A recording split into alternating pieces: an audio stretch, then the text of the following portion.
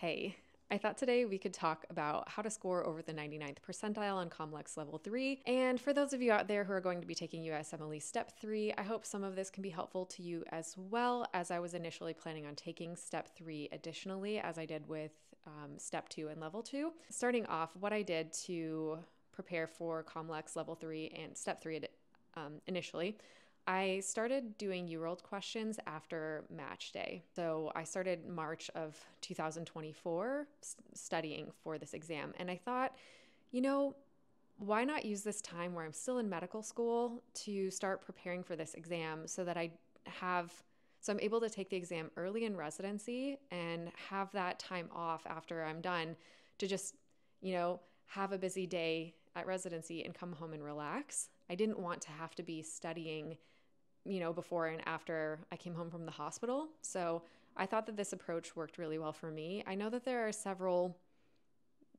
sets of people out there. Some think you need to just enjoy every moment that you have off free in fourth year, and then others are willing to use some of that time to study. I wasn't studying a ton every day when I was still in medical school. I would say, 20 questions a day, maybe 30 questions a day. If I was really feeling motivated, sometimes more than that.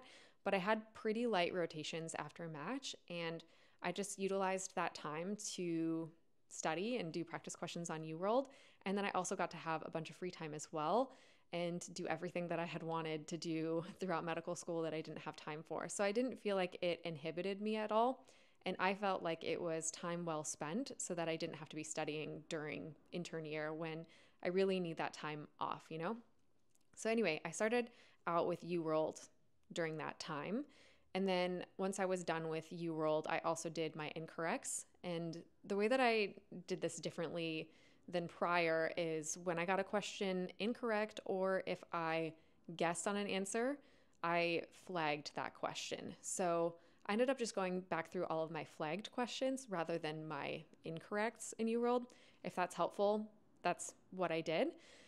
So yeah, UWorld plus incorrects. Okay, and then the other thing that you need to get are CDM cases for the DOs.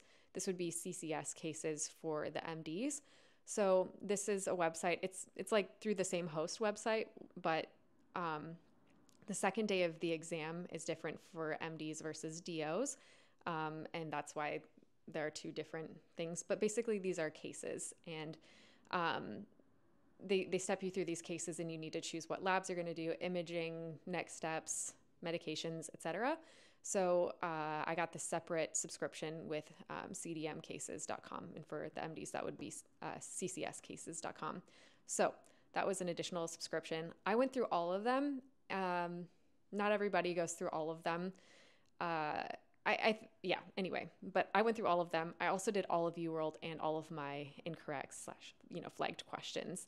And, talking to my co-residents and friends, people don't get through all of UWorld or all of CCS cases or CDM cases. I think often it's like halfway.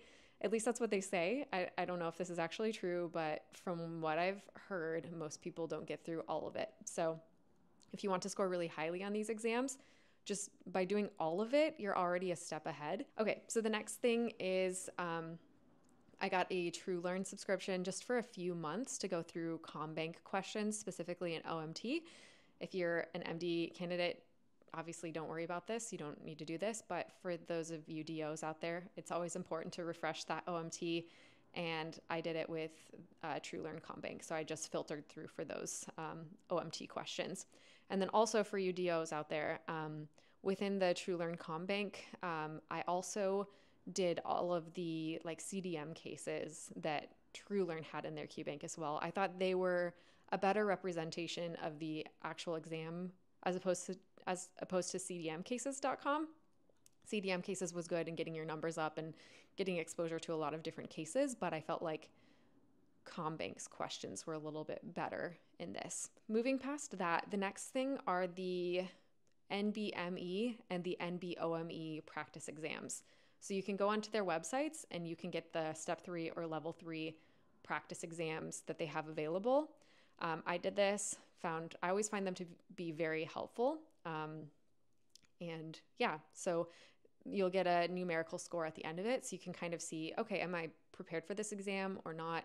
And also I think the question style of these, because they're tests that you can buy from the test maker, it's very similarly worded. It helps you get in the right frame of mind, yada, yada. I thought that that was helpful. I did that for step 2 and level 2 as well.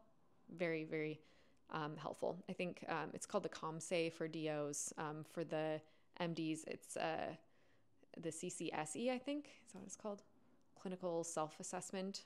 Anyway, that's pretty much it. If you got done with all of this early and you wanted to prepare additionally, what you could do is you could go back into your self-assessments for step 2 and go back through all of those. So those clinical mastery series forms, or the longer self-assessments through the NBME can be very helpful if you have extra time and you want to. And if you really wanted to score well, I would do that.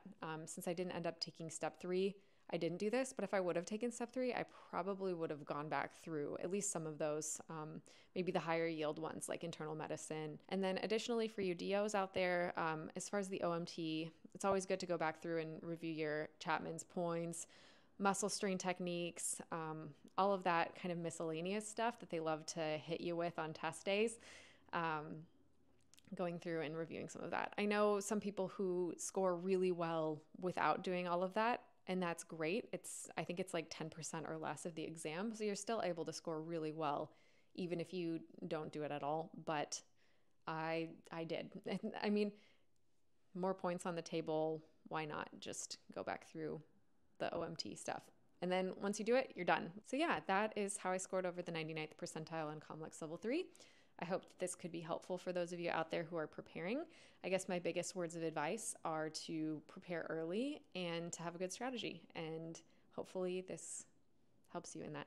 Okay, see you in the next one. Let me know if you have any questions down below.